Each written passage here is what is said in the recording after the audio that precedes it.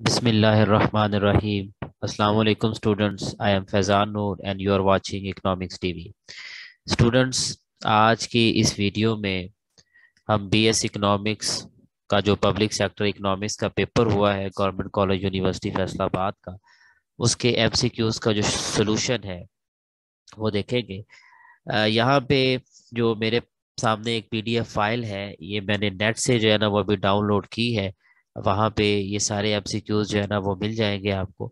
तो इसमें जो पहला हमारे पास एमसीक्यू है, उसकी स्टेटमेंट कुछ ऐसे है कि if the social cost of producing chickens is greater than the private cost then we can be sure that.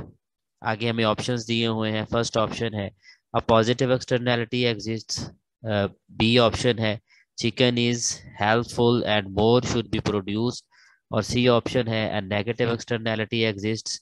D option है the price of chicken is to low. और ई ऑप्शन है chicken production should be subsidised. तो इसका जो हमारे पास correct option बनता है that is option C, यानी नेगेटिव एक्सटर्नैलिटी एग्जिस्ट। क्योंकि साफ जाहिर है कि अगर सोशल कॉस्ट जो है चिकन की प्रोडक्शन की, उसकी प्राइवेट कॉस्ट से ज़्यादा है, तो इसका मतलब है कि हम जो सोशल कॉस्ट है उसके अंदर मार्जिनल डैमेजेस को भी जो है ना वो ऐड कर रहे हैं। इसका मतलब है कि अगर मार्जिनल डैमेजेस होंगे तो नेगेटिव एक्सटर्नैलिटी जो है ना वो एग्जिस्ट करेगी। फिर उसके बाद सेकंड क्वेश्चन है pollution is an example of market failure because. आगे इसके ऑप्शंस हैं the equilibrium price is higher than the efficient price. B option है the equilibrium price is less than the efficient price. C option है property rights are poorly distributed. D option है the market does not produce enough of the good. और E option है those who suffer from pollution are compensated outside the market. और इसका जो correct correct हमारे पास option है, correct answer जो है वो बी है, यानी the equilibrium price is less than the efficient price. साफ जाहिर है कि मार्केट फेल्योर में यही होता है कि हमारी जो इक्विलिब्रियम प्राइस होती है वो एफिशिएंट प्राइस से जो है ना वो लोअर होती है। फिर उसके बाद थर्ड एमसीक्यू है हमारे पास in order for someone to be a free rider an activity must be undertaken that. आगे ऑप्शंस है इसके arranges for ride sharing eight rush hours, creates benefits for people who can't be forced to pay for them. C option है beautifies a neighbourhood. D option है improves national defense। And E option है identifies the beneficiaries and forces them to pay। तो जो हमारे पास third MCQ है उसका भी जो करेक्ट हमारे पास आंसर बनता है that is B, that creates benefit for people who can't be force to पे फॉर देम। क्योंकि फ्री राइडिंग का मतलब ही ये होता है कि विदाउट पेइंग द एक्चुअल फी आप जो है ना वो पब्लिक गुड को एंजॉय करते हैं। उसके बाद हमारे पास जो फोर्थ एमसीक्यू है that is all of the following are goods for which property rights are hard to identify except। पहला है a rider sorry a river running along a field of corn। B है the atmosphere over a field of corn। C है crows that eat the corn on the field। D है the ozone layer। and the E1 is a field of corn। तो यहाँ पे हमारे पास जो correct answer है fourth MCQ का that is E a field of corn. उसके अलावा बाकी सारे जो है उनके लिए जो प्रॉपर्टी राइट्स है वो असाइन करना हमारे लिए हार्ड टास्क जो है ना वो होगा। उसके बाद जो हमारे पास फिफ्थ एमसीक्यू है उसकी स्टेटमेंट जो है वो कुछ इस तरह से है when there are negative externalities the price should be adjusted so that it is equal to. First one is social cost. B option है प्राइवेट कॉस्ट। सी ऑप्शन है the amount of the externality. D है zero और ई है the number of free rider. तो इसका हमारे पास जो correct option बनता है दैट इज ए। साफ जाहिर है कि अगर नेगेटिव एक्सटर्नैलिटीज हो तो हमारी जो प्राइस होती है वो सोशल कॉस्ट के हिसाब से जो है ना वो एडजस्ट की जाती है। सिक्स्थ है all of the following are ways to corp with negative externalities accept public choice. First option है ऑब्लिगेटरी कंट्रोल्स हैं, पोल्यूशन टैक्सेस हैं, क्रिएटिंग न्यू प्रॉपर्टी फॉर्म्स हैं, private negotiations according to the coast theorem है। तो जो 6 question है उसका जो करेक्ट ऑप्शन हमारे पास बनता है दैट इज ए। तो पब्लिक चॉइस इसका जो है ना वो आंसर होगा। 7 एमसीक्यू की स्टेटमेंट जो है वो कुछ इस तरह से है। The social cost curve lies above the supply, यानी private cost curve for the producer in the case of positive externality first option है, नेगेटिव एक्सटर्नैलिटी, पब्लिक गुड्स है, नियर पब्लिक गुड्स है, या पब्लिक चॉइस है। तो 7 का जो correct हमारे पास आंसर है that is B, negative externality. तो ये नेगेटिव एक्सटर्नैलिटी की फॉर्म में ही जो सोशल कॉस्ट कर्व होता है वो above the private cost curve होता है। क्वेश्चन नंबर 8 जो था उसके अंदर, उसका अगर हम देखें उसकी स्टेटमेंट, तो that is an example of the government creating a new property form in order to deal with the problem of a negative externality would be the establishment of EPA, B option है taxing air and water pollution, C option है requiring catalytic converters on automobiles. D option है administration of the national parks through the Department of the Interior. E option है auctioning rights to pollute to electric utility companies. तो यहाँ पे जो 8th question है इसका जो करेक्ट ऑप्शन है हमारे पास that is E. E would be the right answer. 9th question है which of the following approaches would likely fail to control pollution that is noxious yet not life threatening but affects millions of people, for example acid rain। इसके जो options हैं, पहला option था private negotiations according to the concepts expressed in the Coase theorem, B option है obligatory pollution controls, C option है pollution taxes, D option है trading pollution rights in an imaginary bubble, और E option है making polluters liable for the monetary value of the damages they cause. तो 9th का जो correct answer हमारे पास बनता है दैट इज ए। उसके बाद जो 10th क्वेश्चन है उसकी स्टेटमेंट कुछ इस तरह से है।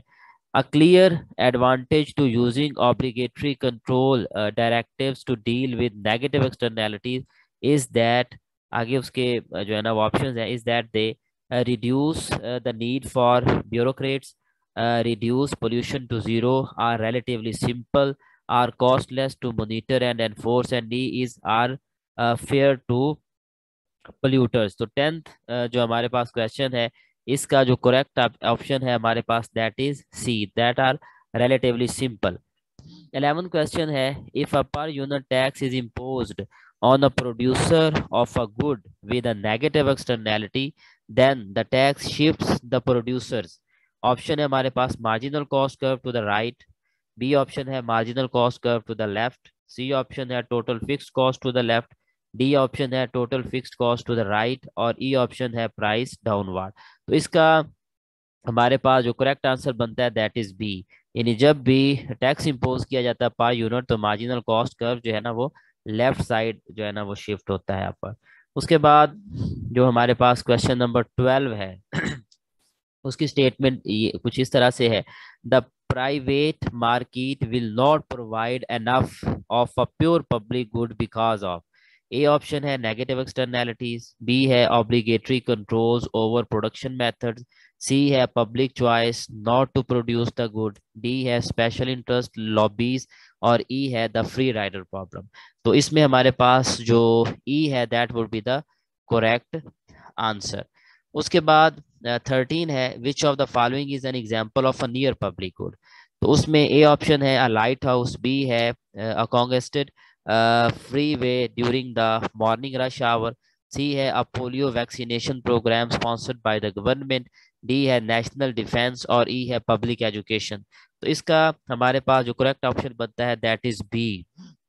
उसके बाद 14 है government फेलवर occurs when social cost lies to the left of private cost, B है the good it purchases has a greater negative externality then a positive one, सी है the quantity of public goods it purchases is less than the socially optimal quantity, D option है it pays a higher price for a public good then it would पे on the private market, ई है obligatory controls are imposed. तो 14 का जो हमारे पास correct option है that is सी। इसके बाद क्वेश्चन नंबर 15 जो है वो है हमारे पास पब्लिक चॉइस holds that. पहला ऑप्शन है public official serve the communities interest, B है government failure can not acquire, सी है society does not consume enough public good, D है we should presume self interested behaviour on the part of public officials, और ई है given the number of parties running for public office the people's choice is limited. तो 15 का जो हमारे पास correct answer है that is D, और वो है we should presume self-interest behavior on the part of public official। उसके बाद हमारे पास जो नेक्स्ट हमारे पास जो है ना वो इसका क्वेश्चन है question number 16, that is voting fails to generate the efficient quantity of a public good because. पहला ऑप्शन है lobby lobbying groups use bribes to change people's votes, b है public goods are not depleted by consumption, c है public goods cannot be withheld from consumption, और d है voting does not accurately reflect the magnitude of benefits from public good, e है markets are always the best way to achieve efficiency। तो 16 का हमारे पास जो correct option है that is ई, यानी जो क्वेश्चन हमारे पास 16 है उसका जो राइट आंसर है that is E, E is the right answer for question number 6। उसके बाद क्वेश्चन नंबर 17 है consumption of a pure public good. आगे ऑप्शन है डिप्लीट्स the supply of the good for others, B है increase the supply of the good, सी है denies the opportunity to consume the good to others, D है excludes others from consuming the good somewhat, E है neither depletes the good nor exclude others from consuming it। तो question number जो 17 है इसका जो हमारे पास correct option है that is ई, यानी क्वेश्चन नंबर 17 का जो करेक्ट ऑप्शन है वो हमारे पास ई है, यानी it neither डिप्लीट्स the good nor excludes other from consuming it. Question number 18 की अगर हम बात करें 16 का जो हमारे पास रिजल्ट था वो डी था। क्वेश्चन नंबर 18 की अगर हम बात करें तो उसकी स्टेटमेंट है all of the following are examples of obligatory controls accept. पहला ऑप्शन है the no smoking science posted in public buildings, B है ऑटोमोबाइल एमिशंस टेस्टिंग रिक्वायरमेंट्स, सी है restrictions on the transportation of hazardous waste, D है trading in pollution rights between electrical utility companies, और ई है the requirement that cars all use unleaded fuel. तो यहाँ पे question number 18 जो है इसका जो हमारे पास करेक्ट आंसर है that is D, trading in pollution rights between electrical utility companies, यानी इसके अलावा बाकी सारे जो है ना वो हमारे पास ऑब्लिगेटरी कंट्रोल्स की ही जो है ना वो एग्जांपल्स हैं। उसके बाद क्वेश्चन नंबर जो 19 है वो है a government sponsored cash subsidy to people who plant trees will have the effect of. पहला ऑप्शन है decreasing the supply of the privately grown trees, B है रिजल्ट इन गवर्नमेंट फेलियर, सी है increasing the demand for trees, D है increasing the supply of trees, और ई है lowering the price of trees. तो question number जो 19 है इसका जो करेक्ट ऑप्शन है हमारे पास दैट इज सी, यानी जब भी गवर्नमेंट सब्सिडी जो है ना वो लोगों को देगी प्लांट करने ट्रीज को प्लांट करने के लिए, तो उससे जो डिमांड होगी ट्रीज की वो बढ़ जाएगी। जो क्वेश्चन नंबर 20 है उसकी स्टेटमेंट है suppose that farmers decide individually whether or not to get their own cattle vaccinated against anthrax, which of the following results। तो इसका जो हमारे पास रिजल्ट आएगा 20th जो है ना वो हमारे पास क्वेश्चन का that is option A, that there is market failure because the equilibrium quantity of vaccine is too low। उसके बाद क्वेश्चन नंबर जो 21 है वो है हमारे पास typically the property right to N unobstructed और pictures view has not been protected in United states courts unless. तो यहाँ पे जो 21 है इसका जो हमारे पास करेक्ट ऑप्शन है that is C, C is the correct option. Their property right is passed on through a convenient or erasement।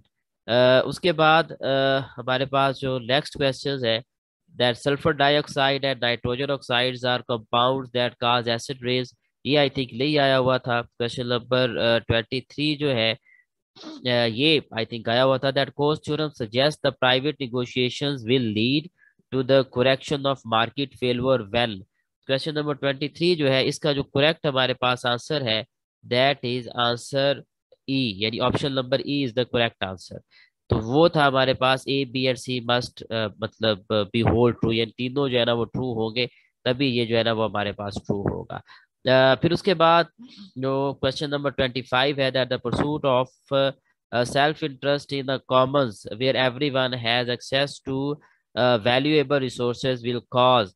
तो उसके जो डिफरेंट ऑप्शंस थे, तो उसमें जो क्वेश्चन नंबर 25 है, इसका जो करेक्ट ऑप्शन है हमारे पास, दैट इज ऑप्शन सी।